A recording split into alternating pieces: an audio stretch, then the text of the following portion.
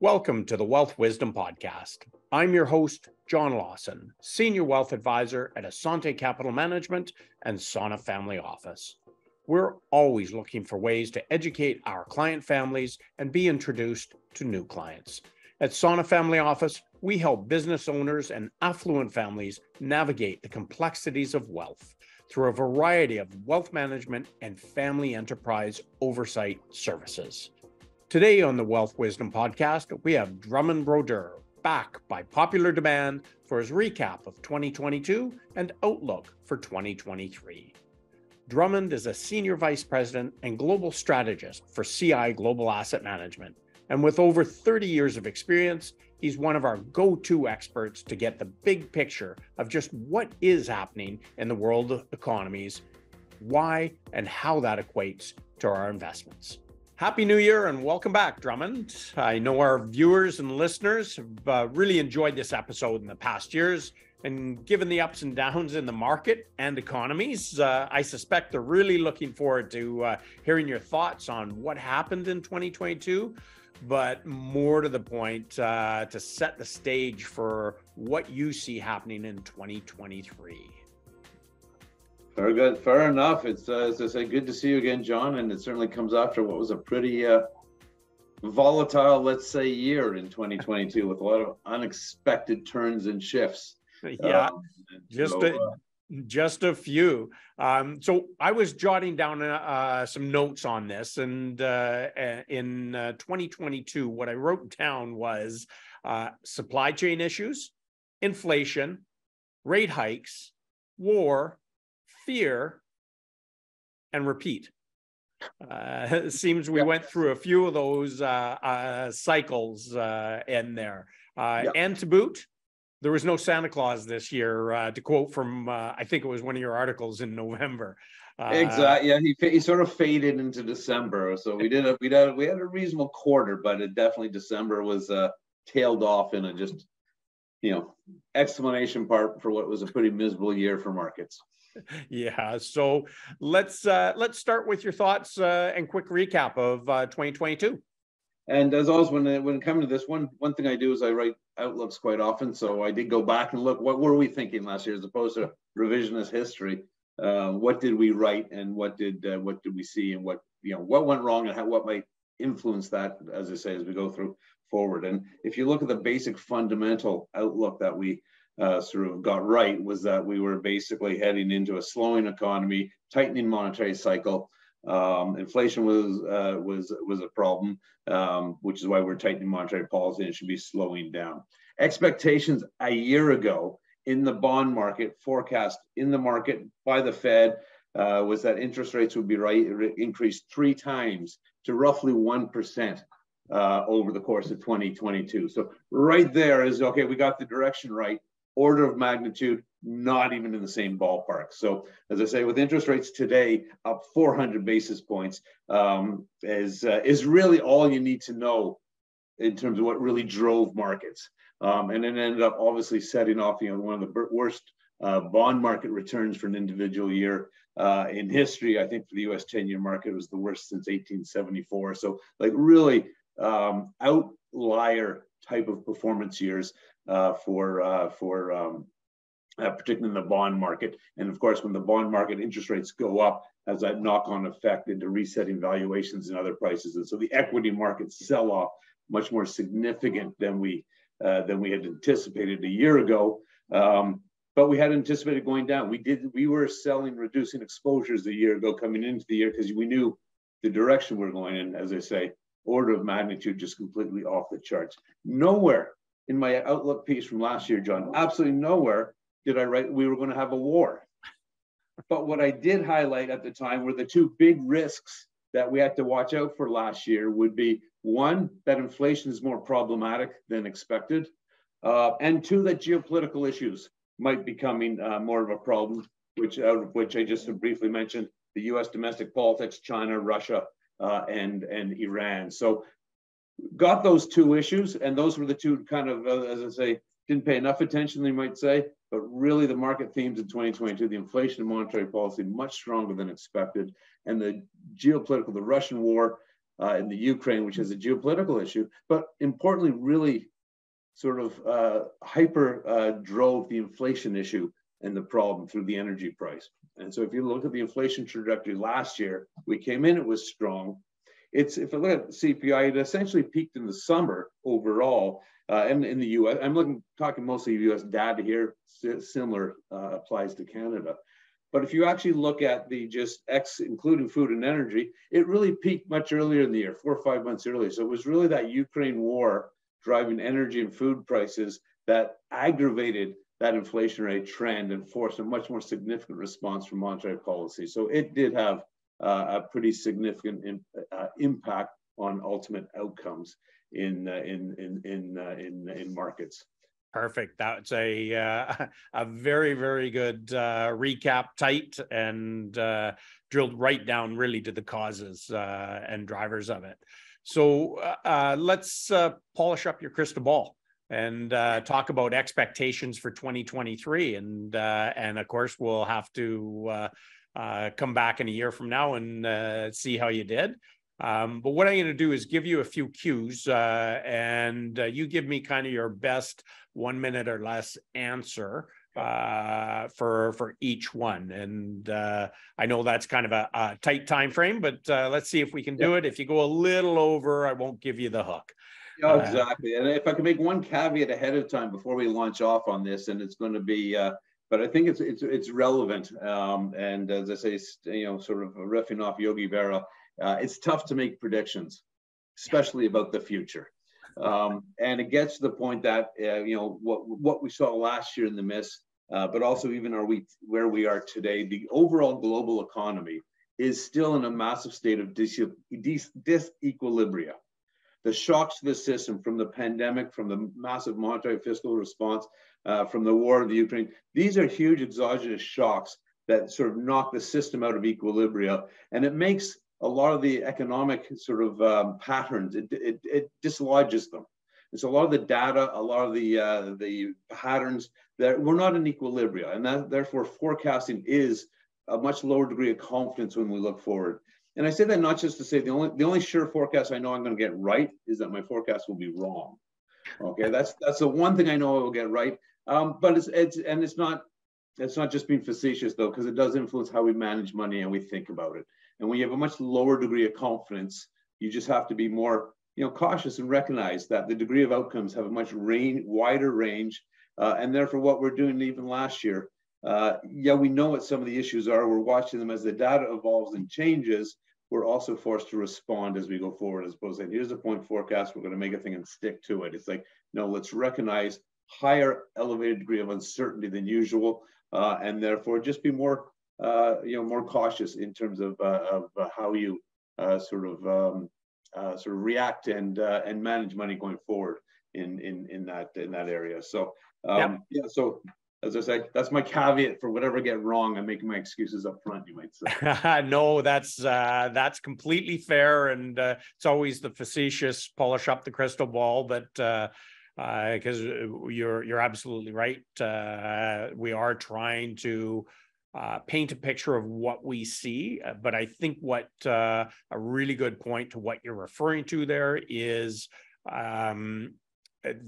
we're coming, we have been in a period, and we're certainly, I think, going to continue through and probably see even a greater degree of this, where I heard a recap of a nursery rhyme the other day. Jack be nimble, Jack be quick is the order of the day for money management for the next while, which really means you need to have good active management and teams like yourselves, your team, and the rest of our teams to take advantage of opportunities, because that is another piece of this. Whenever something, quote, bad happens, what that really creates, it creates fear, and fear creates opportunity. So where maybe something is getting pummeled, but last year there were very few places to go hide and take advantage of, but eventually that creates opportunity. So With that said, let's tackle the first question. And so first is inflation. Where do you see that going, and what's going on with that? Right at the core of what drove markets this year, and what will continue to drive markets this year, and in particular, what's happening to inflation, and how central banks will interpret it. So inflation, as we come through 2020, I think it is coming back down, and I think it's going to sort of come back down quicker than a lot of people expect. And so when you look at it, and even if I look at the U.S. Sort of headline inflation in the U.S., if you look just the past 6 months since it started coming down, assuming that the December number comes out as expected, headline CPI in the U.S. is currently running at just 2.3% over the past 6 month period. So already substantially down from those 8, 9, 10% periods. So the big surprise was how quickly we ramped up on inflation, aggravated by energy and food. And I think there's a surprise as those fall out of the numbers, then that we could see that inflation collapse much quicker. We're already seeing deflation in the goods side. That's kind of that supply chain issue driven things. Cars are coming on lots, inventories building up, discounting. We got deflation in the goods sector. Energy, we're not at 120 oil anymore, coming down, continuing to be disinflationary as well. And hopefully food should follow that down as well. So those components, very cyclical, should start actually contributing to more disinflation as we go through this year. And then the real catch-all, the one that people are going to care about, or central banks are going to care about, it's going to be the labor market. What's happening to wage inflation? This is more important than all the rest. So we could see very much weaker overall numbers. But if I don't see weaker labor market or wage data, then I think central banks are going to be more biased to saying tighter than otherwise. So not all inflation drivers are created equal. Watch the labor data. We need wage growth to be getting down below into a 3 to 4% trend rate. It cannot be above 4%. That is fundamentally inconsistent with a 2% inflation target of price stability. If you can think of 2% inflation, 2% productivity means ceiling on wage growth, which is about 70% of the cost base, is kind of at 4%. So that's what we got to see down. Looser labor markets, higher unemployment. That's what central banks are trying to do. They will get disinflation, but it has to also be seen showing up in weaker labor markets. Great. And so two questions on that. First, do you see a trend in the labor market? Is it starting to weaken? And secondly, it seems, and this is long-term memory, but it seems to me labor can sometimes make up 65, 70% of inflation. Is that correct? Yeah, and particularly in the services side. So, and that's what I say, if you look at goods, and a lot of that's more important than supply chain issues. Services, it's all about sort of wages and labor markets. And we are seeing it soften and coming down. We're seeing unemployment. It's been very resilient so far. That's when there's been one surprise this year with that tightening. It's been how resilient the economies have been so far in labor markets. So, that's one positive, is that there's, been much stronger than expected. But we are seeing signs that it is slowing down. And a lot of the labor market data as well, and the wage data is also related to so the supply side shocks.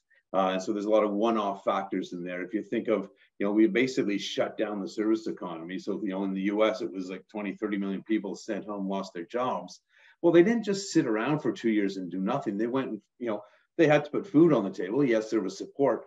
But so you saw a lot of that reallocation of that labor when the economy shut down elsewhere. Okay, massive hiring into sort of logistics areas, just think of and online Amazon warehouses, et cetera. So a lot of reallocation of labor to where it was needed. And then when we tried to reopen the economy and the service that you run in a restaurant, say, okay, bring all the wait staff and bartenders back. Well, they're not sitting at home waiting for you. They've gone. And so all of a sudden, this supply shock, this big demand shock for labor as you reopen, it takes time for the economy to reallocate labor back towards where it's needed again. And it plays out in quarters and years, not days and weeks. And so that's part of this issue. And when you need to attract sort of labor, you end up paying higher prices. But if I was paying $15 for a bartender an hour and they went away and I try and get them back, they're not coming back for 15, they're doing something else. So he said, okay, they said, okay, we'll come back for 20. So you end up paying 20, 30% increase from what you were paying, but you're not paying them 25 next year. And that's when inflation starts to fall off as labor markets also recalibrate and get back closer to some sense of equilibria, that we should continue to see softness in the wage growth, even if unemployment is slower to rise overall. So, but that will be the key area that we and central banks are watching to see that is easing up. And certainly you see the layoff announcements, et cetera, coming up. You see housing markets getting hurt, so that's a very big labor-intensive area. So everything's pointing to 2023 that those labor markets, they are lagging indicators. We will see that softness coming through through 2023. Great explanation. Thanks, Drummond. And I think you made a key point there, which I think last time we talked, I reiterated, and that is people have to remember that the inflation is a year-over-year measurement. So that's why you keep talking about the big numbers falling off. And so it's a key distinction when we're looking at the bigger picture. So you've alluded to this a couple times. Bank of Canada rate hikes. Where are we? What do you think is going to happen there? Okay, so rate hikes, and this is all last year. We basically started zero.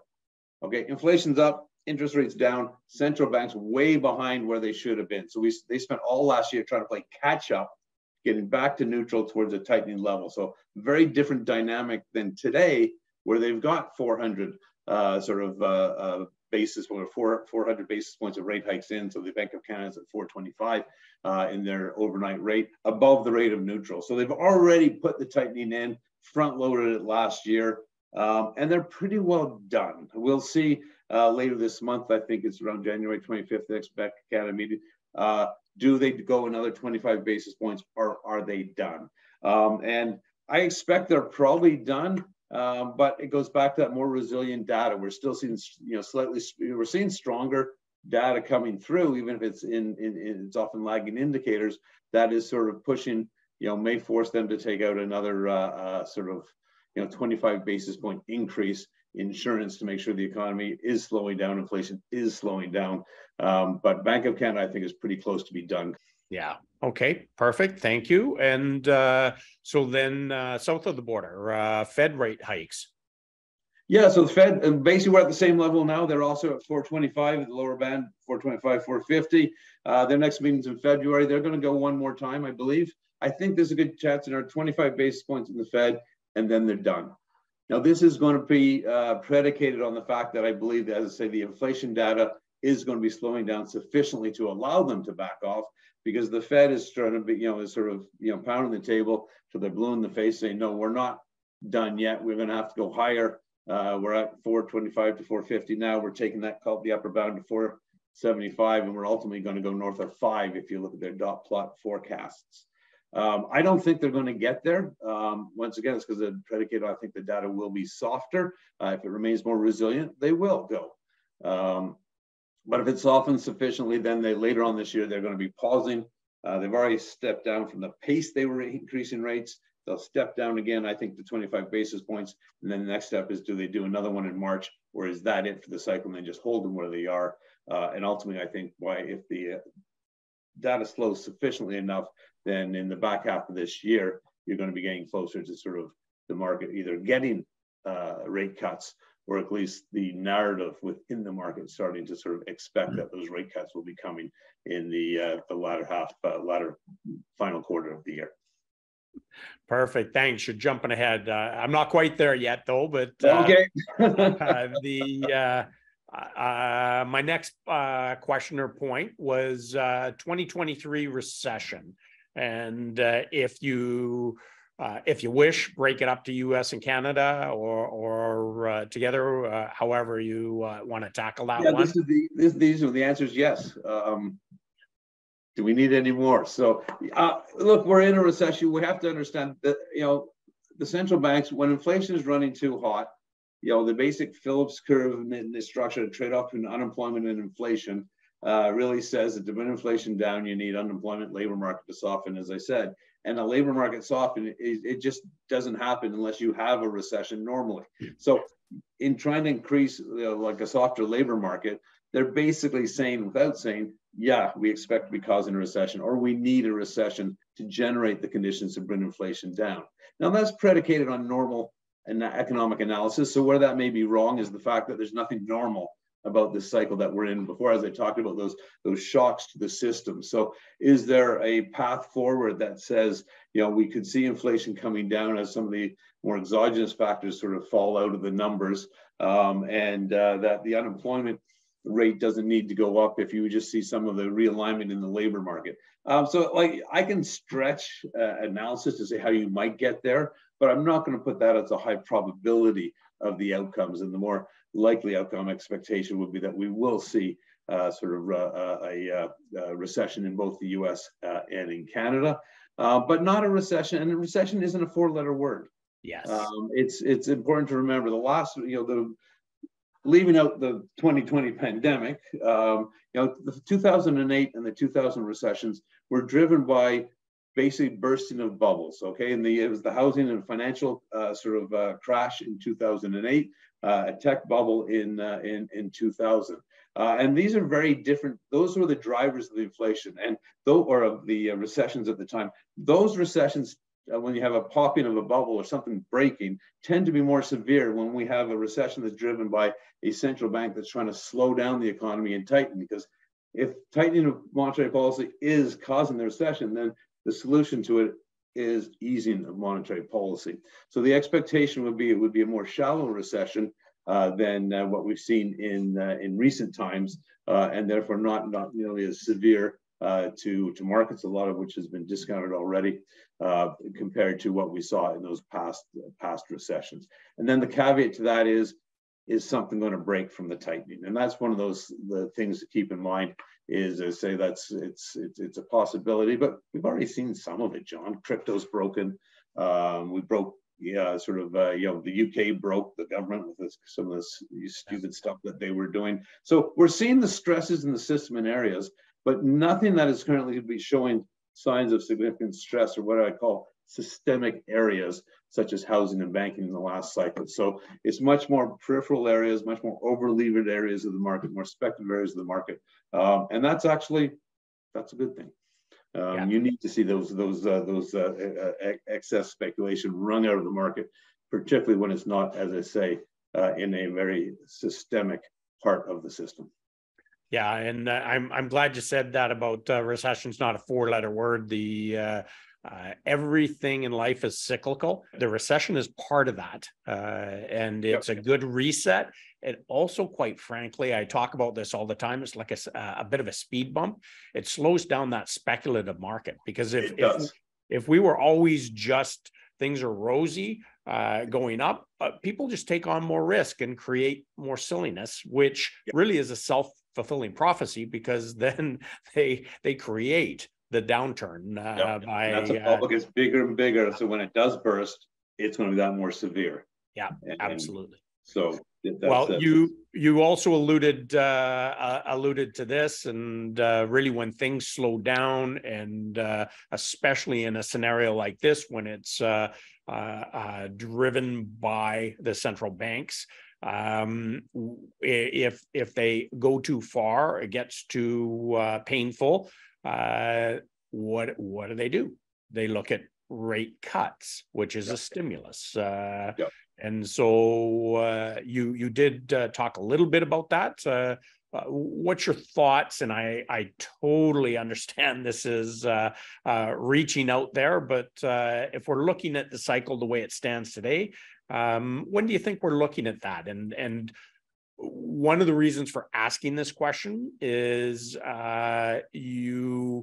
you hear a lot, or I hear a lot from clients right now. Hey, my mortgage is coming up for renewal in 2 years, 1 year. What's it going to look like? And that's where, as I say, you're exactly right. And that's where I think one of the, when central banks pivoted this year to sort of front loading and going very aggressively on the rate rising cycle, part of that is also pathways realizing that by going fast, we know we're likely going to overshoot, and we'll have the ability to overshoot and come back if we have to. So I don't think it's not foreign to them, that thought that if we've gone too far, we can bring it back, even if we're not going to go into an aggressive easing cycle. And so if we've tightened too far, and inflation is coming down and the economy is slowing down, they will start to loosen again.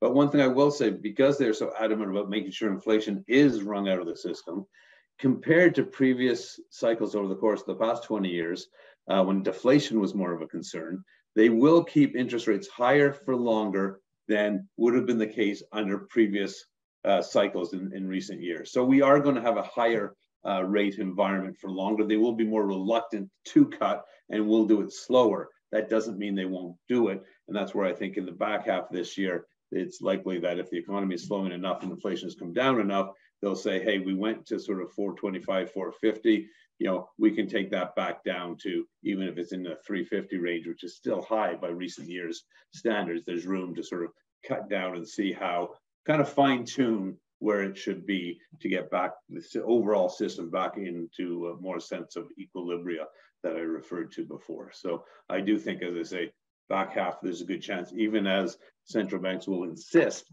they will not be cutting rates right up until the day they do. It's just the way central banks have to work, because otherwise markets will undo what they're trying to do. So they are bluffing. It is going to play a game poker. It is how monetary policy has to work. But as I say, I think back half of the year, we'll have the conditions in place that the rate cuts will be part of the narrative as opposed to further increases. Awesome explanation. Thank you. So one of the things I wanted to touch on is, so you talk about it being rates stopping hiking now, in inflation coming down over the next year, and maybe rate cuts in the back half of the year, call it next fall. So the rate hikes take a while to sink into the system, and that's part of the reason why what you're saying, there's a lag on there. So I often will say economies are not markets, because markets are forward-looking. And so markets, you've said this a couple of times, they've factored these things in already. And markets are always looking and trying to guess where are the rate hikes going to stop? What's the terminal, so-called terminal rate, the highest? And then at what point are they going to cut? And so the pain for a lot of it is already read into the market. Of course, that's always open to surprises. But what kind of opportunities are you looking for, and what are you watching out for in this next coming year or two? Yep, and there's a very positive story here as well in everything we've gone through in the past year, and that is in the fixed income market, the bond market. It's back. The biggest challenge we've faced for the past sort of decade plus in terms of managing money, particularly for people who are retiring or saving for retirement, is the fact that interest rates have been so low, down to zero. We've had negative real interest rates. Interest rates have structurally been below the rate of inflation, which is a massive problem for the savings industry. I referred to it as the war on savers when interest rates were so low, because you couldn't put your money in a so-called safe, less volatile asset and get a positive rate of return. You lost money in buying government bonds due to the inflation sort of price. So this war on savers is over. Interest rates are reset. It was a painful reset, John, last year. Interest rates from 0 to 4. Everyone knows, double-digit returns in bond markets is not something you expect. But when you look at from here going forward, I've now got interest rates, bonds that make sense. I've been buying bonds in some of the key funds I manage because I wanted to for the first time in my career.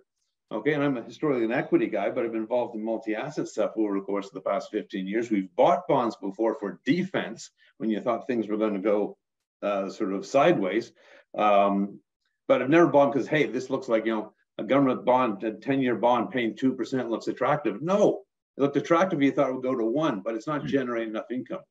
We got like basic government bonds up to 4%. I've got investment grade bonds yielding 6%, and I've got high yield credit yielding 9%. 4, 6, and 9 are something we can work with in building portfolios to generate income for individuals, as well as that sort of protection dampening volatility has been restored into the bond market. And I haven't been able to say that in over a decade. And that's the positive environment, because in compared to a sort of a 1, 2, and 4 in the fixed income market, what can you do with that?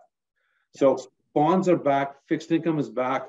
We've been buying that, and at the highest weighting I've had there in a long time in the bond market. So that is attractive, and we've already seen it. Even if central banks raise at the short end, we've already got a very inverted yield curve, which is the markets are saying we're getting to the end of the tightening cycle. So longer term rates have already started to discount that. So war on savers is over. Bonds are back where they're needed in a portfolio. We can use them again.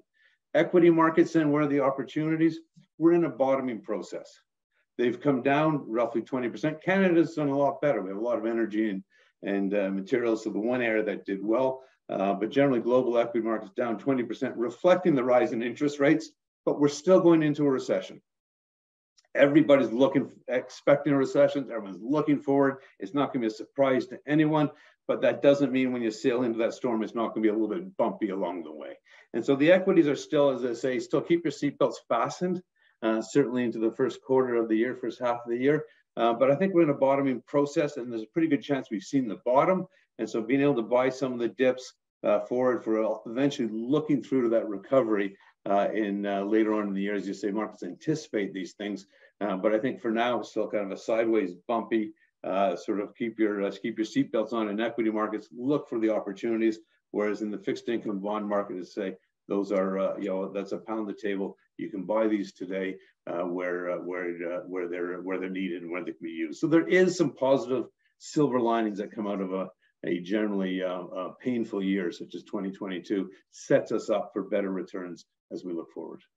Yeah, absolutely. And thanks for reiterating that. It's I do often talk about these years like last year. This is where we set up a portfolio for the next 3 to 5 years of returns because some people panic and sell.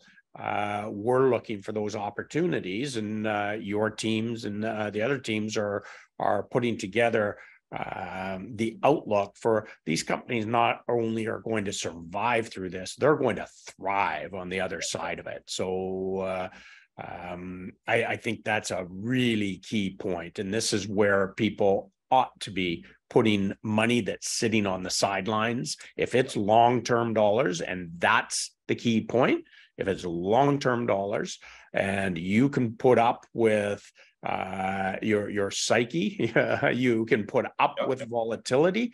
Buying in these low points is without a doubt, 10 years down the road, you're going to look back and go, wow, that was, as always, I wish I'd done more. Exactly. Yeah.